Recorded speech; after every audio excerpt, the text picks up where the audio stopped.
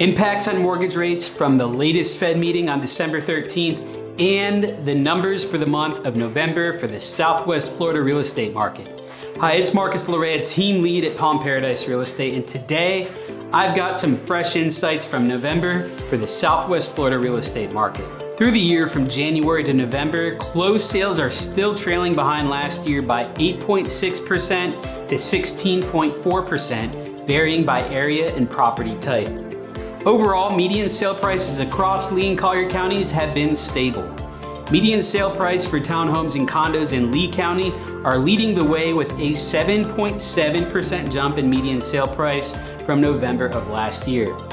We are also seeing increases in median sale price for single-family homes in Lee County, as well as condos and townhomes in Collier County.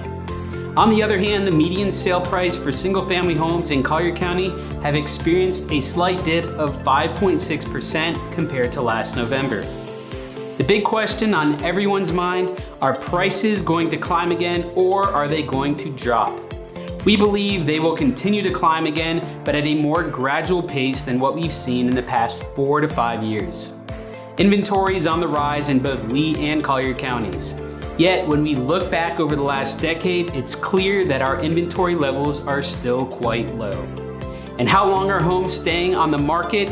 We're averaging around 26 to 34 days, which has remained pretty steady recently, though slightly higher than last year. Right now, the market is in a unique balance, but we seem to be heading towards a slight buyer's market. That could change, however, with impacts from interest rate drops. I've got some crucial updates that could really influence your real estate plans in 2024. Let's dive in with the Federal Reserve. Fed Chairman Jerome Powell held a key meeting on December 13th. The outcome? Rates are staying put for now. This decision is a big deal for our economy and has a direct impact on the real estate market. Here's what you need to know. Interest rates have made a significant drop. We're talking going from a high of 8.03% down to 6.62% according to Mortgage News Daily Rate Index. This isn't just a minor adjustment, it's a major shift that's reshaping the landscape for both buyers and sellers. Looking into the future, the Fed is hinting at 3 rate cuts in 2024, maybe starting out as early as March. This could signal a much more favorable climate for borrowing and a positive wave across the entire real estate market.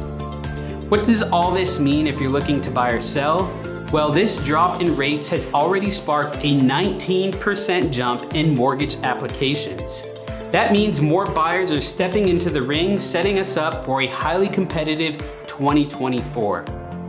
If you're thinking about buying and waiting for a lower rate, waiting could actually mean facing higher prices and tougher competition. On the flip side, if you're selling, get ready for increased demand, potentially higher offers, and maybe even multiple bids on your property. That's where we come in. Our team at Palm Paradise Real Estate, with over 600 transactions closed this year alone, has the expertise to navigate these ever-changing conditions. We are here to empower you with the knowledge to make informed decisions, whether you're buying or selling. Interested in exploring your options in the Southwest Florida real estate market? Let's talk. Our team of experienced professionals are here to guide you every step of the way. Thank you for watching, and remember, with Palm Paradise Real Estate, you're always in good hands.